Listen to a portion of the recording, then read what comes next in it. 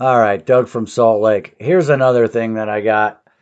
So, when you become secured party and when you do your UCC filing and when you, start reading and understanding that there is no money and there's only set off and discharge, and you start understanding that you're not a U.S. citizen and you stop using a social security number like I haven't for 5 years now. I have an EIN. Um, when you're dealing with these fucking idiots, man, that work in the justice system, they are so. It's just like these people wearing masks in their car driving down the frickin' road by themselves. They're just stupid, okay? And if you're wearing a mask while you're walking your dog out in the sunlight, you need to just kill yourself, okay? The next video I do is going to go into some really, really detailed paperwork that I got off the National Institute of Health's website. But this one, we're all doing this child support administrative process that I did appeal. And if you look up here, okay, they got this thing right here. They have the Utah courts, resources, waivers, docs, motion to waive fees, right? I put in a motion to waive fees. I showed you that. I put in a motion for mediation so that we could go to mediation. And this right here, they sent me this. This is 10 pages long. It says private, but that's a lie because anything you put on this document is going out in public. So are you representing a private trust? Are you the trustee? Are you a private man or woman? Are you trying to remain private? Do you have the right to privacy? So one of the other things that I was yelling and screaming about a couple videos back was the word income. They would really, really, really like for you to consent to filling out this form and using the word income and wages. Okay? Income, dividends, interest, compensation, benefits. These are all public statuses and public words. This dumbass thinks that I'm going to fall for this and fill out this 10-page statement to go and support my motion to waive fees. No, I'm not telling you about any of my business interests. I'm sure as hell not telling you about any of the assets that I control. I'm not giving you bank account numbers. I'm not giving you any private information. I mean, they want everything, dude. Look at this. Personal property. Well, are you private? Is your trust private? Then you don't have income. Okay? And remember I told you the IRS does not define the word income? Let's look at something real quick. So I just put in, look, we'll just go back. I'll just refresh, okay?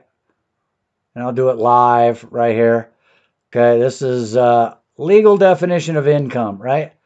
And you just come down here a little bit. You go to the Supreme Court definition of income, a free country. The term income is defined nowhere entitled. Whoa, divide what? Okay, so let's click on this, right? And here it is.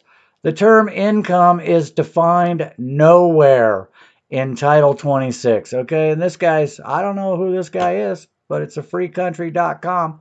You can go, you know what, as a matter of fact, I'll put that in the description. Eisner versus Montgomery, Boyle Mitchell, Southern Pac versus Lowe, Merchant versus Trust. So what they do, let's go back here to the motion. Okay, what they do is they want to use the word gross income. They want to use wages, salary, commissions, bonuses, okay? They want you to submit that, yes, you make income defined in the IRS.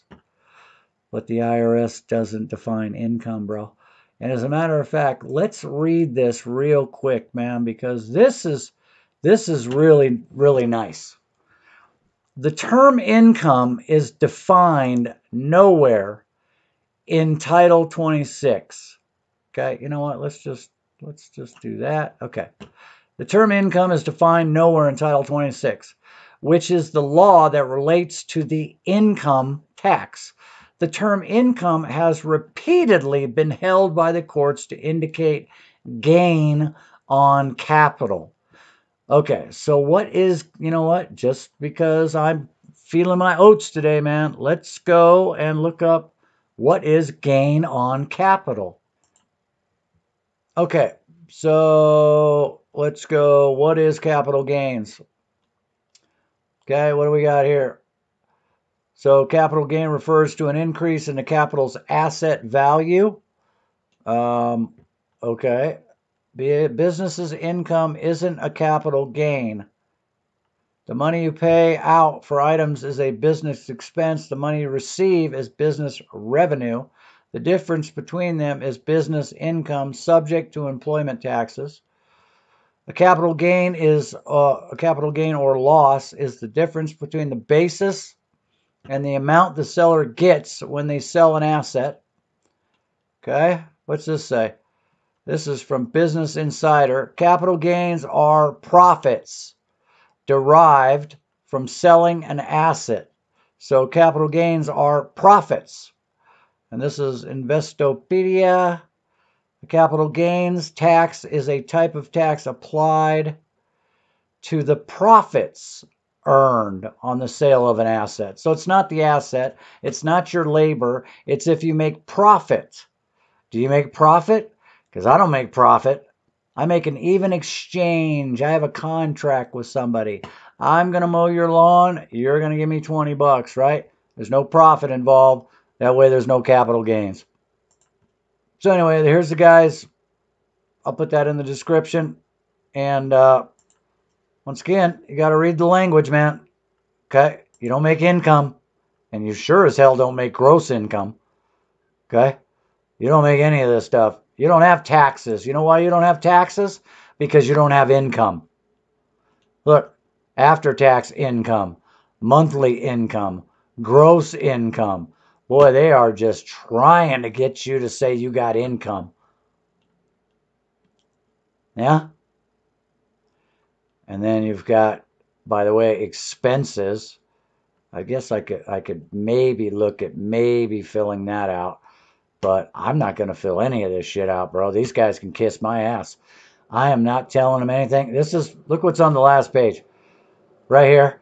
I do solemnly swear or affirm. And I might just